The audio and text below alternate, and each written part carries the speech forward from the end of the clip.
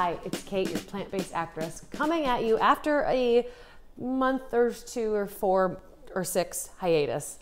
The thing was, I did not feel like cooking or eating. I just couldn't even look at all the food blogs that I used to look at because I'm pregnant. And I had a really bad first trimester when all I could stomach were bagels and Raisin Bran. But now my cravings are back. I'm excited to be cooking. Today we're having broccoli rabe and white bean meatballs with a butternut squash tagliatelle. These are 2 recipes from 2 different blogs, Connoisseur's Veg and Cookie and Kate. I've not tried them both together, but I think it's going to be really delicious. Let's get cooking.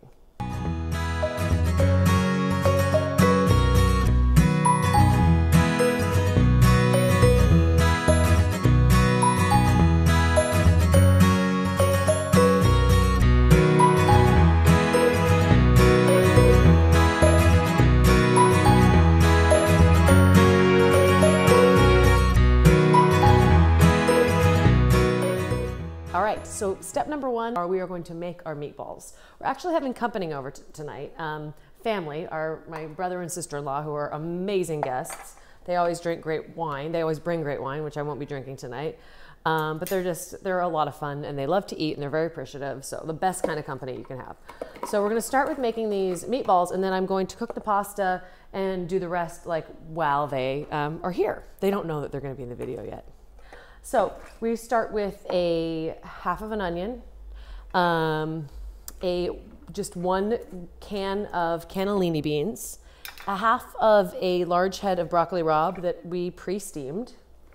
And by we, I mean my husband, my sous chef, my cameraman, partner in crime. Gotta throw in a couple cloves of garlic, 3 cloves of garlic. Wow, this is really filling up the food processor. A cup of panko, breadcrumbs. Woo, we got a half a teaspoon of Italian seasoning, which I don't use that in my cooking very much, but happen to have some on hand. I think it's something that most pantries have. If you don't have it, you could probably skip it.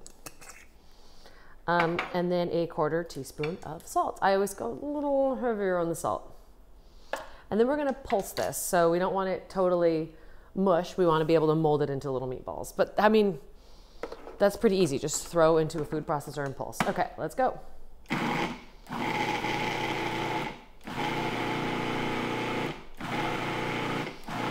She said to stop and scrape down the sides occasionally. So, well, I don't really need to do that yet. Wow, it's like really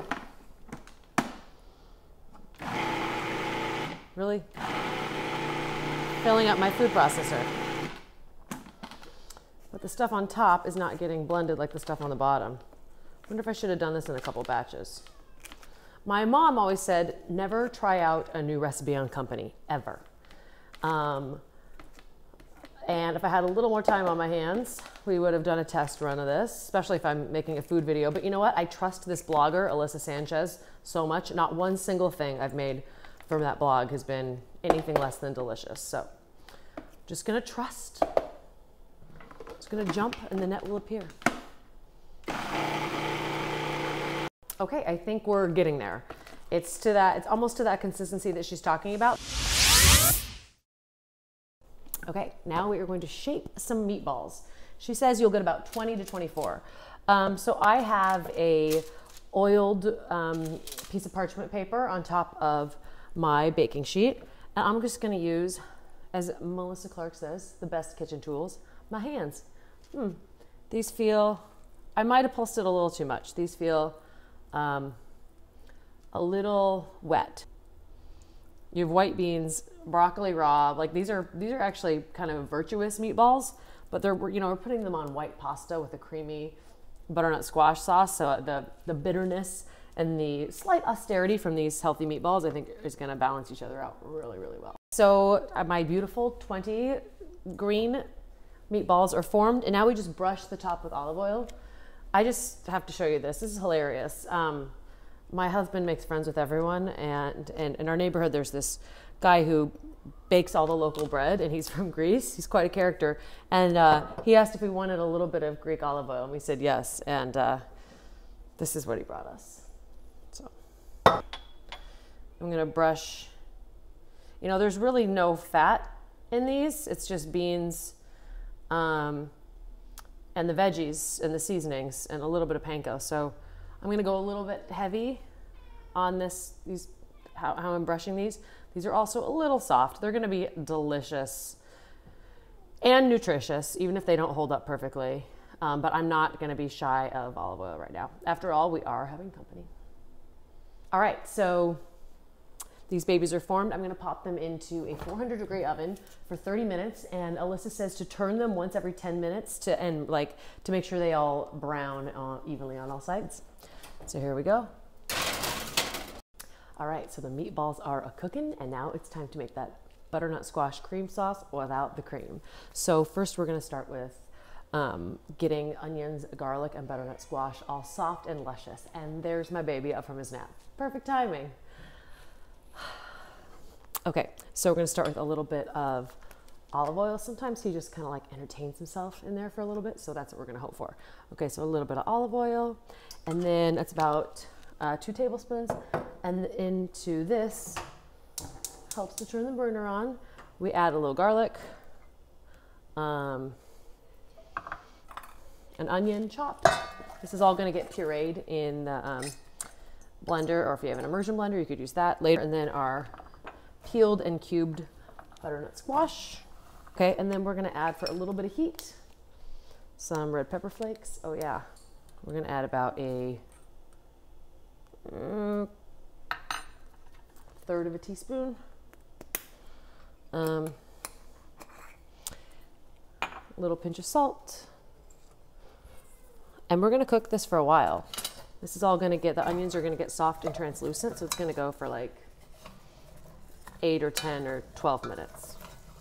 Kind of depending on how much you're making. I'm 1 and a halving this recipe because we're all really big eaters. Well, except for my sister-in-law, but she can drink. I love you, Sandra. So after these cook for a while, we're gonna add some veggie broth. We actually didn't have any veggie broth in the house. So here's a nice little tip. I used to be, when I was single and just threw dinner parties and just loved to cook, I was very snobby about my veggie broth and my veggie stock, and I would make it from scratch, and then I would tell everybody I made it from scratch. Now I don't exactly have that kind of time. I don't even really have time to go to the store and lug home a store-bought stock. But my good friend introduced me to this Better Than Bouillon, this vegetable base. I turned my nose up at it at first, but it's actually really good. You just heat some water, throw a scoop of this in, whisk it in, and instant veggie broth. And the taste is delicious. Hashtag not sponsored, but you can sponsor me if you want. Better Than Bouillon. Okay, so the baby's fine. He's whimpering a little bit, but he also has toys in there, totally fine. And I just kind of looked at the time, and we're cutting it a little bit close. Our in-laws, my brother and sister-in-law are gonna be here soon. So, you know, party prep. When people walk in the door, they always need, in my opinion, something to drink. They need to be offered a drink, and they need to snack on something with the drink. So they drink martinis, so we'll be making those. But I'm also a bit of an egomaniac and want everybody to enjoy the food I make. So I decided not to go heavy appetizers this time.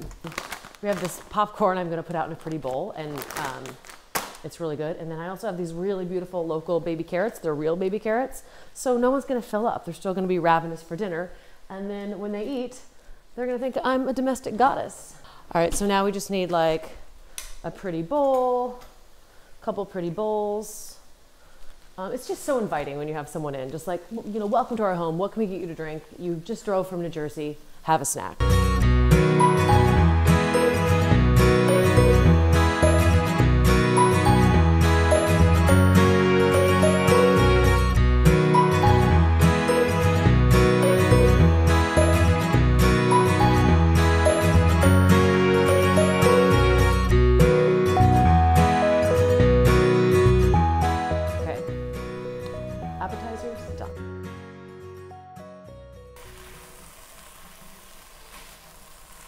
All right, they still have about 5 minutes to go, but already this smells delicious and is making me hungry. Just like, it's savory, it smells like fall, there's a little bit of a chill in the air. This is gonna be so good. Okay, so we have a hazardous person up from his nap. Yeah, who cannot really be near the stove, but he also wants to be, it is hot. He wants to be held by mommy. So my assistant is going to pour the broth in. And we're gonna bring this up to a boil. It's gonna reduce by half, so we're gonna cook it about 20 minutes. All right, so it's time to flip our meatballs. Let's see how they look. Well, okay. They don't look exactly how I envision them, but they smell amazing. So, okay, so these are gonna be, we're gonna change the name of these for Rick and Sandra. We're not gonna tell them they were having broccoli rabe meatballs. We're having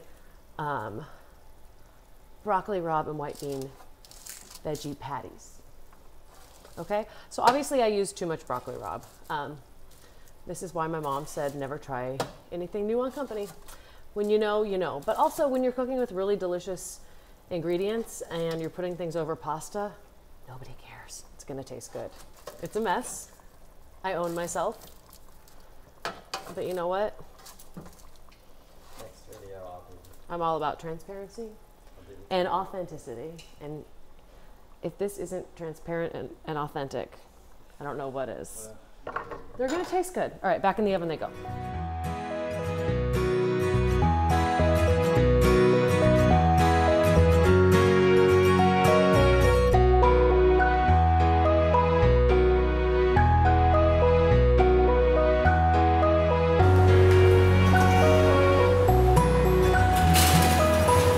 Into the oven. All right, so our veggie meatballs slash patties need to be turned one more time. I think that she had you turn them 3 times because they're supposed to be like round. And these are kind of flat. I mean, they smell delicious. They're gonna be so healthy. And I think they're gonna be kid friendly too.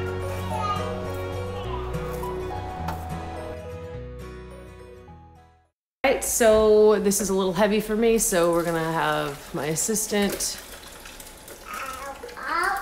pour all the, yeah, you're okay. Pour the beautiful squash broth, onion, garlic mixture into the blender. Okay, this is about to be some creamy sauce. It's gonna be so good. And now the fun part, the blending part.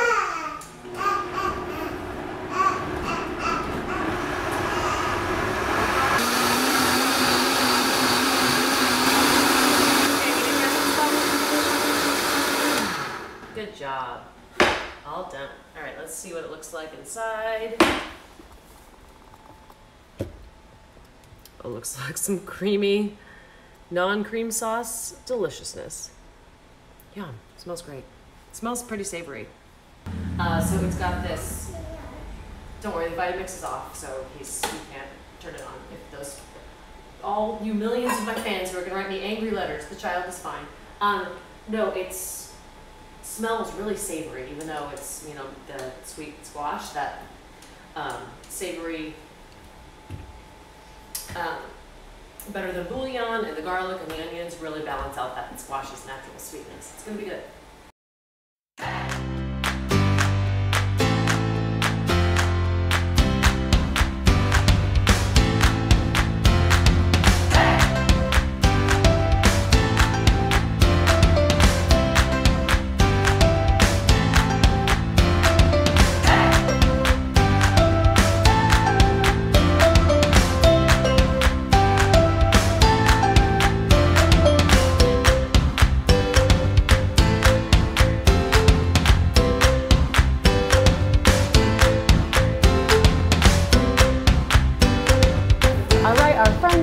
Our family, our family and friends, and in goes this beautiful tagliatelle. Gonna put this on to bring it to a boil. All right, and now I'm gonna eat some popcorn. Okay, so the moment of truth, we're putting this luscious cream, non-cream butternut squash cream sauce over this gorgeous tagliatelle. It's a cream No cream. And then toss. This is looking so luscious. All right. I mean, look at this. How delicious does this look? Perfect for like fall, winter, when there's a chill in the air. Look at this. That much. That's